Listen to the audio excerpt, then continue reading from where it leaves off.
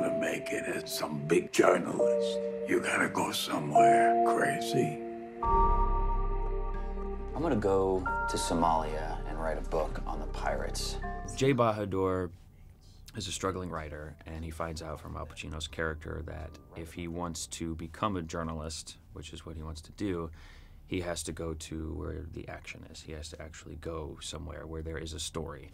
And you don't have to go to Harvard, you don't have to, go through 4 years of school, so you just need to go out there and do it. And so Jay does that, and he sort of sends out an email and gets a response back from the Somali government that says, hey, come on out and write. And he's sort of shocked and scared and ends up going for it and doing it and sort of just diving right in.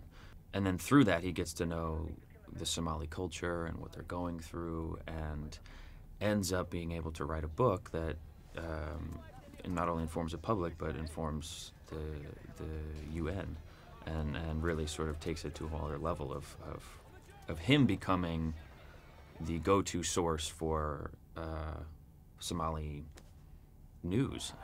I was very nervous. He wanted to meet at, I can't remember what it's called, but it was a restaurant. It's like a theater hangout. It was really cool, and he was like, okay, let's meet there at 8 or whatever. And so I get there at 8, at 7:55. I was super early. I was ready to go.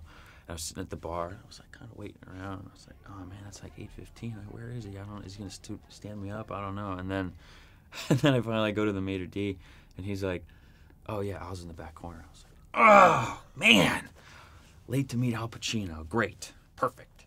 So anyway, I went there, and he was super cool, and we just kind of sat and talked, and I think that kind of helped break the ice a little bit. I was like, well, I can't get any worse than that. So